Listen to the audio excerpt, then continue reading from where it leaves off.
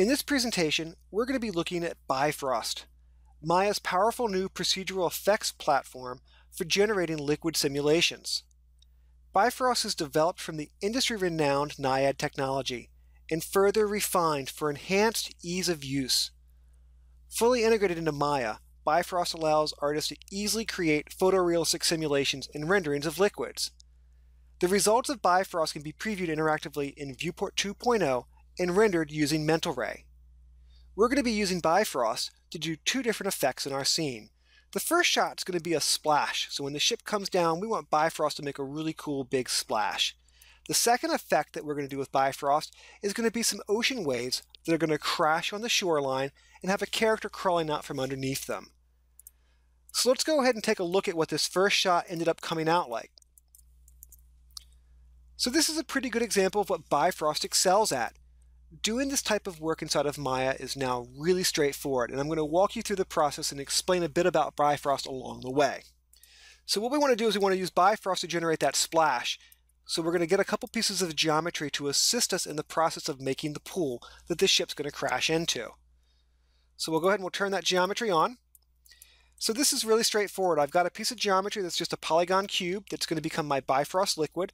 And I've got this other piece of geometry that's going to become the collision object or the pool in which that Bifrost liquid is going to lay. So to make this into a Bifrost liquid, all you have to do is select the object, go to the Bifrost menu, and say Create Liquid. As soon as I do that, in the viewport, you can see that we now have the new Bifrost container that's got some particles that are giving me the overall resolution of this sim that we have set up. In the outliner, you can see that we have a couple of new nodes that have been added. So we're going to dive into this Bifrost liquid node first. So this really is the solver node inside of Bifrost. It gives us the ability to adjust things like the overall resolution of our voxelized space. So if we lower this resolution or lower this size, it's going to increase the resolution, make more voxels in that space, more particles in that space. Therefore, the sim is going to be more accurate, but a bit slower. So we're going to leave this at the default value of 0.5. We have controls for where the gravity is, how big the scene is, dealing with caches. A couple of the important attributes that you really want to look at are the artistic attributes. Droplets are really key to the way Bifrost works. Droplets are particles that break away from the main body of the liquid. By changing the droplet threshold, we're controlling how easy it is for these guys to break off and become their own type of particles. The thing that's kind of cool about droplets is once they break off, they're computationally easier to calculate and they take up less memory. The reason this is because the droplets are no longer using liquid dynamics for their solve. They're now using ballistic motion instead. So by lowering this droplet threshold, we're basically going to be breaking that surface up a bit more, and it's going to have a little bit more spray. So let's go ahead and look at the container that we're using to emit, or the object that we're using to emit this from, and change a few of those attributes. So you can see on the emit object, there's now also a Bifrost tab.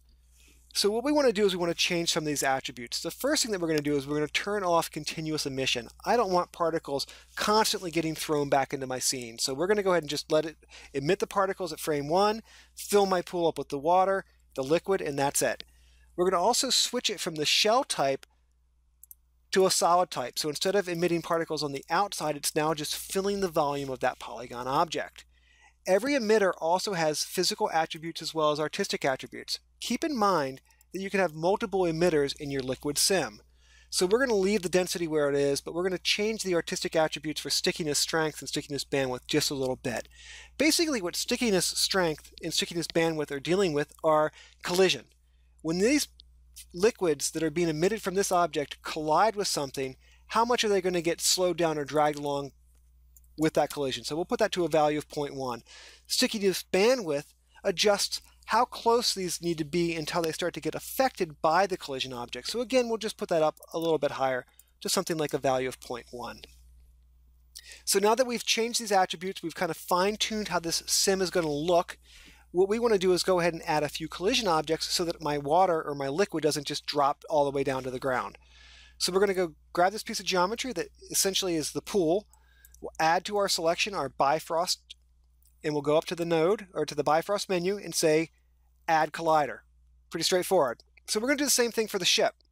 We'll go over to the ship, we'll grab this piece of geometry, we'll add to our selection our Bifrost, and we'll say Add Collider. So now that we've done that, we're ready to begin simulating this. Now I'm going to go ahead and select this node. We'll just hide this emitter. We don't really need to see that guy anymore. And with that node highlighted, the Bifrost highlighted, I'm going to hit playback. And notice my time slider. It basically changes to this color, and it's cranking through this. So what's happening now is Maya is sending information to Bifrost. Bifrost lives outside of Maya. It's completely independent. So it receives data from Maya, it calculates it in the background, and then it sends it back over the bridge into Maya, which is what we see on the second bar ticking in. So this allows us moving forward to do some really creative things because Bifrost, again, is completely independent of Maya. What it does for us today is it gives us the ability to work on top of the simulation.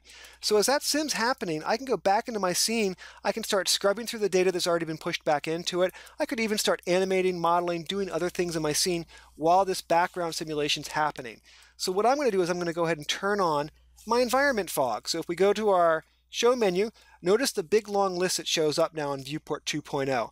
Basically all the dynamics, everything's supported in Viewport 2.0 now, and it is the default viewport. It's what's turned on by default, which is amazing because it really is pretty awesome.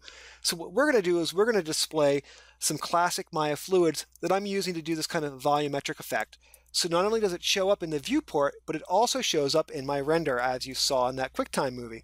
Now we can use this to interactively adjust it. Obviously, we'll just kind of scale this down a little bit. So the next thing that we're going to do is we're going to dive into these particles that are being displayed in Viewport 2.0 of that Bifrost sim and start adjusting some of their attributes to help us better visualize how this liquid's moving, right?